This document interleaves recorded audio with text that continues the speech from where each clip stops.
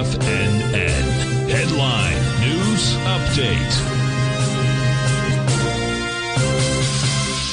Good morning, folks. Steve Rhodes coming to you live from the shores of a very sunny Delray Beach, Florida. This is your 11 a.m. update, and we have a sea of green out there as far as the U.S. indices. You've got the Dow up 322, S&P's up 41, NASDAQ 100, 129, Russell 54, semis up 97, Trend is up 156. Nice movement out there. Gold's up 28 bucks, silver 53 cents, lights crude up $1.40. Natural gas off 2 cents. 30-year Treasury is up 25 ticks, print down at 124.26. We got action out there. Let's try to figure out what all this means by looking at that 9-panel market update chart. We begin with the ES Mini, upper left-hand side. Well, that's not it. How about let's try this set of charts out here. ES Mini made it all the way up to the top of its daily profile.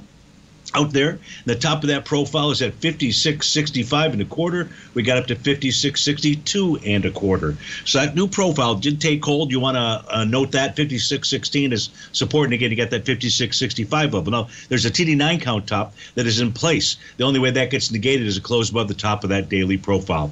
Spot Volatility Index is trading a bit lower. Yesterday, it closed just above the 50-day X-Bench moving average. The 50-day printed at 1686. We're trading at 1665. The price would have closed the day above 1686. That'd be 2 consecutive closes above that 50-day, and we would likely have a change in trend with regard to at least the spot VIX.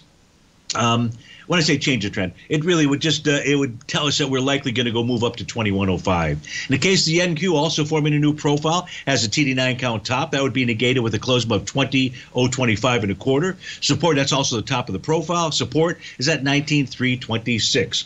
You've got the U.S. dollar index that, boy, what a perfect 3 drive to a bottom pattern that is failing, and it will fail miserably if we get a close below the low of 2 days ago, and that's at 100.78. So you had to buy the D point. You had a nice little bull sash candle. You had a perfect 3 drive because, I mean, when I say perfect, from a timing standpoint, that first low, July 17th, the second low out there, August the 5th, and the third low coming in with that bullish reversal candle yesterday on August 22nd. One would have thought that price was going to head higher for the U.S. dollar index, but we did get a new profile and prices below that, and that's a bearish condition out there. If we take a look at Goldilocks, consolidating with inside its profile, support at 24.89, resistance at 25.60. Silver has a new profile as well. Support zone 27.51 to 28.07. Resistance up at the 30.03 level out there.